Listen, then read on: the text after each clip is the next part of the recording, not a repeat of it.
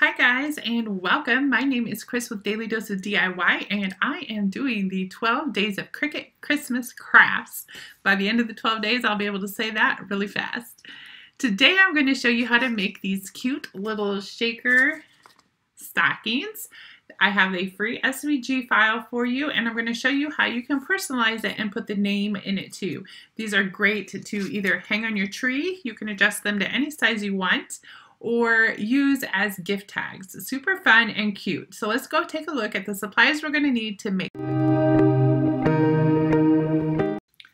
Okay, I will link you everything you need in the description down below. I'm going to go over it really quick. You want some foam, double-sided tape, one sheet of cardstock.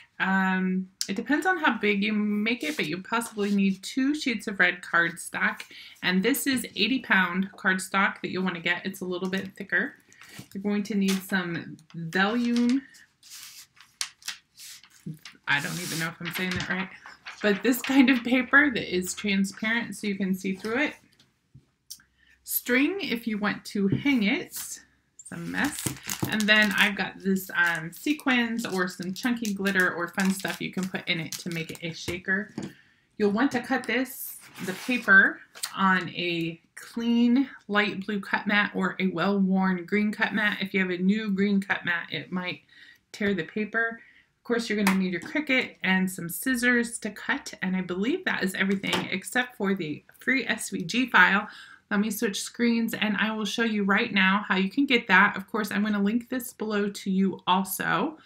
So once you click the link to get your free SVG file, you'll end on this screen and there's a brief video showing how my SVG file works. If you want to view that, click on Get My Free SVGs and you'll just put in your first name, email, click Send My Password, and we will send it to you right away with the link to the library. So then you will end up on this page once you get that email and you're just going to type that password in, or you can copy and paste, works best if you don't want to forget it. Once you're in, I made this easy for you. Anything in this library is free for you to use. I've got some cheat sheets and tons of SVG files. Once you get to the SVG file heading, everything's in alphabetical order, and I put the 2021 12 Days of Christmas that we are doing on the top. So you can see there's snowflakes, there is gift tags, and right now we are on the stocking shaker. There will be a picture there soon so you can see it also, so it's easy to find. You just click on the pink, and if you have a Chrome browser, you'll see it downloading right there in your download bar. If you're using Edge or something else, it may, I'm going to get Cricut up while I'm talking. It may give you a pop-up window. If you need more help downloading stuff, I have videos and tutorials on the blog on how to do that. Once you get it downloaded and unzipped, we're going to go into Design Space and click the Upload button over on the left. I already have it in here, but you can upload image, and then from your Downloads folder, just drag and drop it in. Did I get it in there?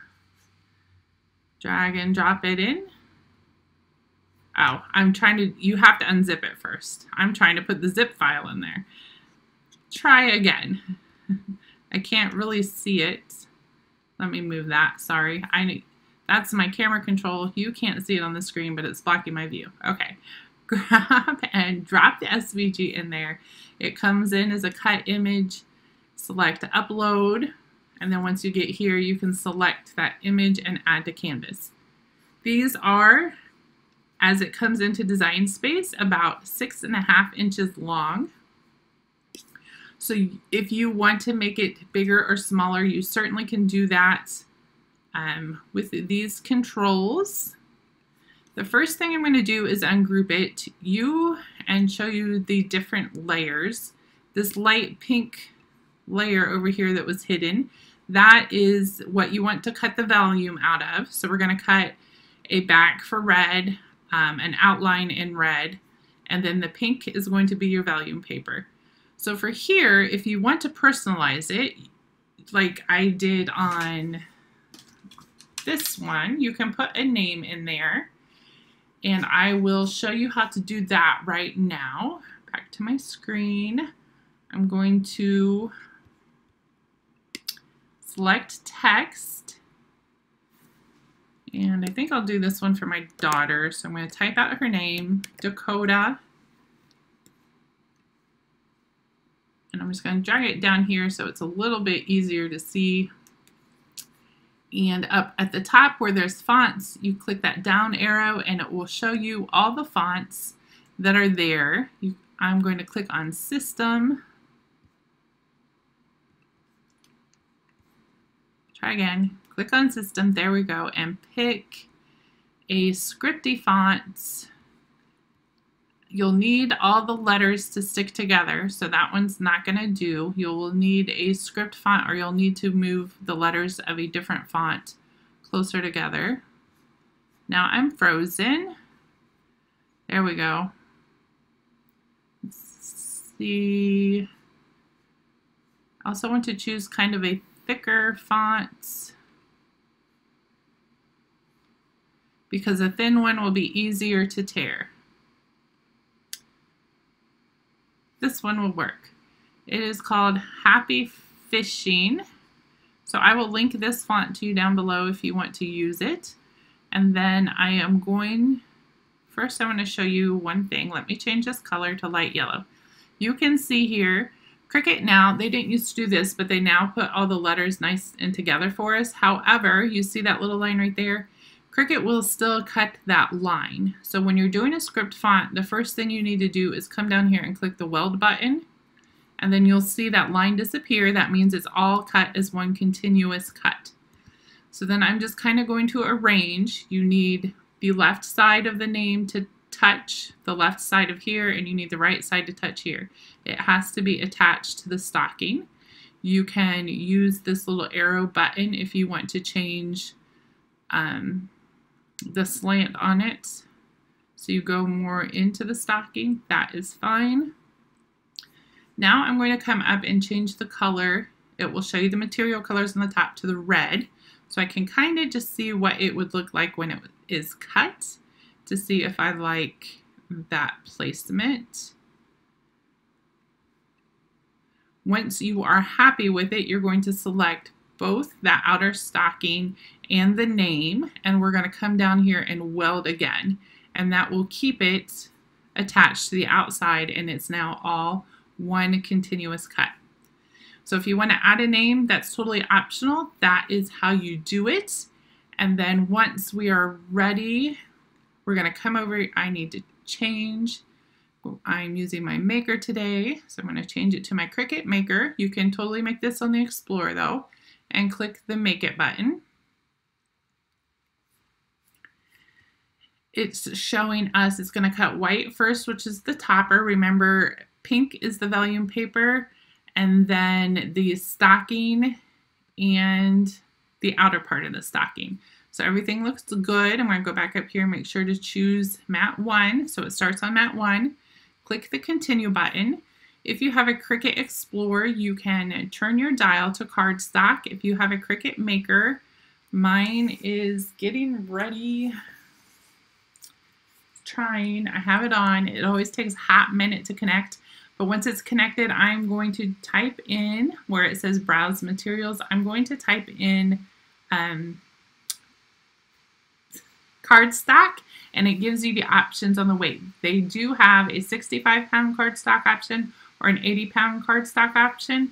Here we go. I might even have them favorited. Yes, I have the medium cardstock favorited. So if you search cardstock, you will see the different pounds. Make sure you select the right one for what you're doing. And now we are ready to go. Fine point blade is loaded. So let me switch my screen again. Let's go to my overhead camera. You want to make sure when you're cutting cardstock that your mat is fairly clean. You can see I have a little dot here, leftover paper from an old project. If you have dirt and stuff on it, it might not give you a very clean cut if it has stuff underneath it. We're starting with white. I just somehow picked up another piece of paper. And I'm just going to line my cardstock up in the top left corner and smooth it down. Another thing you want to do if you cut a lot, I'm going to pop my blade out, is just to make sure your blade is clean. And to do that, I'm going to depress my plunger on the end here and stab it into foil sometime, several times. If there's gunk, bits of paper or just glue residue from cutting vinyl or glitter tends to get stuck on there a lot, it can also tear your paper. So before I cut paper, I like to make sure my blade is nice and clean. Now I'm going to attempt to get it back in there. Okay, and then I'm going to load my mat by sticking it under the 2 white tabs, which you can't see because my head's in the way. There we go. Under these 2 light white tabs, push it up against the roller bar and click that flashing arrow button to load your mat. And then the C Cricut button will start flashing. We're going to press that so it cuts it. I'm going to go through and cut all these layers, and then I will be back to show you, things a little loud, I'll be back to show you how to assemble our stocking. Okay, the white is cut and I loaded my vellum paper on here, and I realized I just wanted to show you real quick how to change, because we're going from 80-pound cardstock to vellum paper. So when you're in the middle of a project and you need to change it, click this little arrow button right down here, and it brings you back to the materials. So we can browse all materials. Looking to see how to spell it with an E. Type in vellum. Hit return and it brings it up.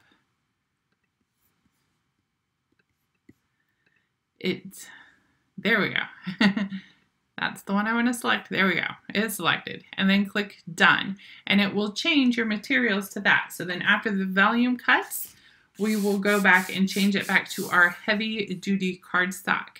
So there's a tip for you when you are changing in between, changing materials for one project. Okay, Cricut is done cutting my last mat, so I'm going to go ahead and unload it. And to get paper off, it's easier to flip your mat over and kind of peel your mat back. You don't want to bend your mat and break it, but if you just peel it back slowly, it keeps your paper from curling up, and then you can save your scraps for another project. It's nice and flat. And then to get these extra bits off, I just take my scraper tool, fling it over it, and then remember to put your protective cover back on. Get that out of the way. Then we are just going to work and pop. Sometimes words get tangled up, so we need to pop the scraps on out of here.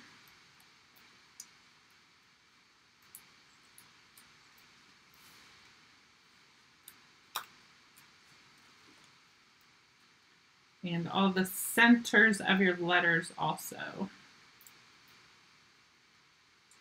Looks like I got them all. So now we are ready to assemble. One thing I forgot to mention that you're going to need is some craft glue. I like to use Eileen's Quick Dry Tacky Glue.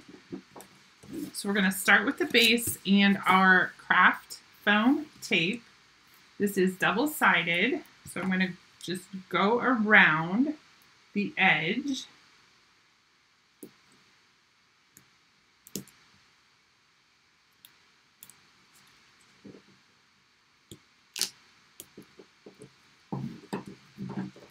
You might need to cut so you can get the corners.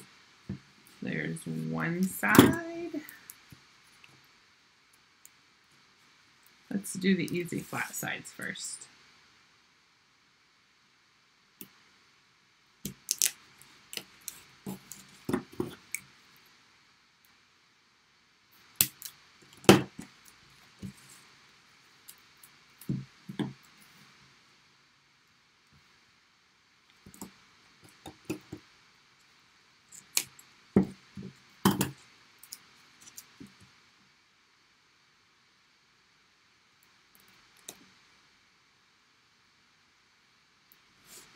Then we might have to come back with scissors and cut those creases, but I'm just going to round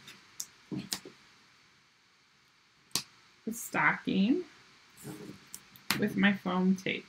I'm trying to keep it close to the edge. Should have went down with the other one farther in the corner. Once it's down there, you can come back and trim up some of the overlaps. And if you need to, like right here, make a cut. Might be easier to cut after we get the tape off. And cut little notches where it went around. Then I'm going to remove the tape from the top.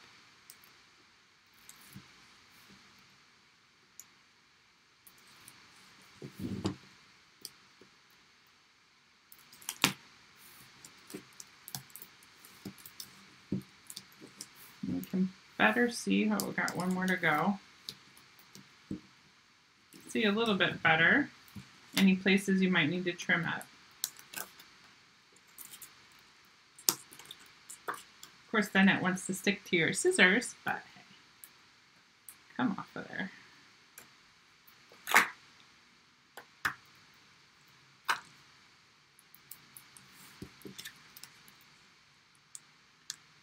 Get this one.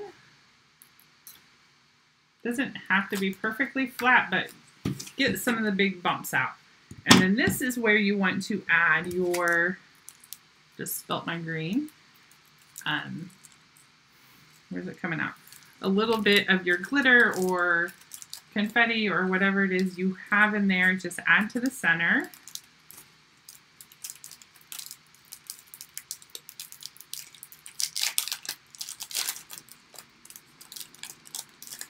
I'm gonna add some of each.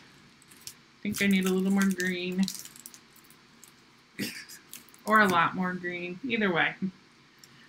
Once it's in there, next goes the volume layer, and I'm gonna line it up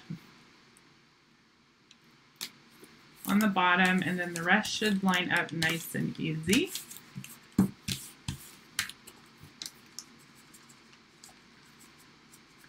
can see it shake in there, and then this is where we're gonna need the glue, because we're going to need to glue this top layer on. So I'm going to go around to the outside on there, and then I might just hit a couple spots on the letters so that they get glued down too.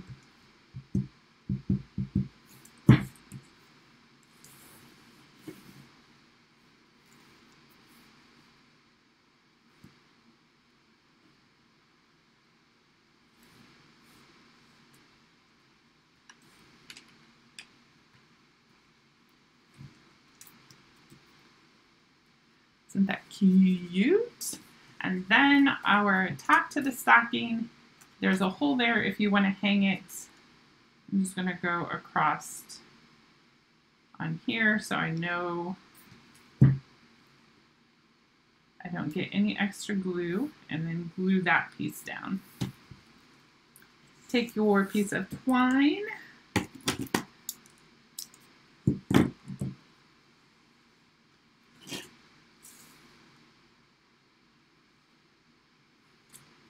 stick it through the hole, and then tie it off. The last thing you may want to do that's totally optional, my fingers are so cold they're not wanting to work. Okay, make a knot. And then I'm just going to trim the edges off of it.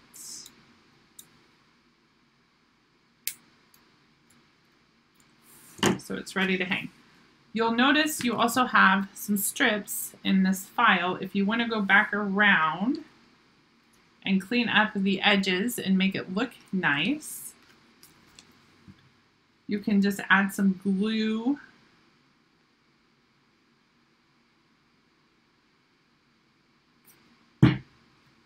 down the edge and glue these strips on.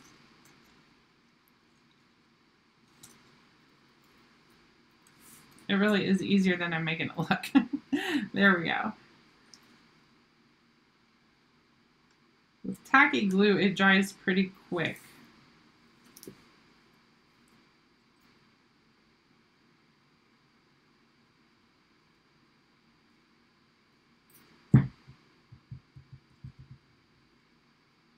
And I made these strips to mostly fit 8.5 by 11 paper because that's what I had on hand. It did go off the edge of the paper, but that's fine. But that's why you have 2 strips. Once this one sticks, I will add the next one. You have 2 strips because I knew one wouldn't go around all the way. I'm going to hold that and see if I can add glue to do the next one.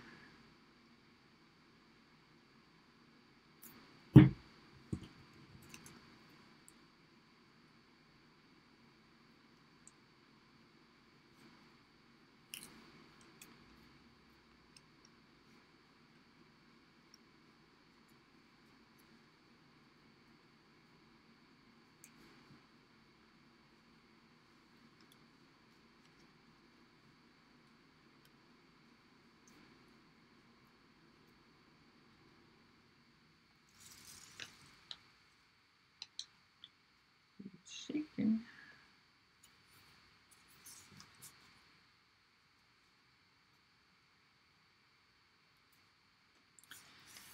This is usually pretty quick drying. Maybe in this case hot glue will work. There, it stayed that time. I just need a little more patience. The top is covered, so there's not really a need to go around the top. You can if you want to, but I'm just going to trim that piece off, and then it is done. So we have a cute little shaker name stocking that you can hang on your Christmas tree, or these would also make great cute gift tags to put on your gifts too. Thank you so much for watching. Once again, my name is Chris with Daily Dose of DIY. Be sure to like and subscribe for more fun Cricut crafts. We're doing the 12 days of Cricut Christmas crafts, and you don't want to miss any of them. We'll see you tomorrow.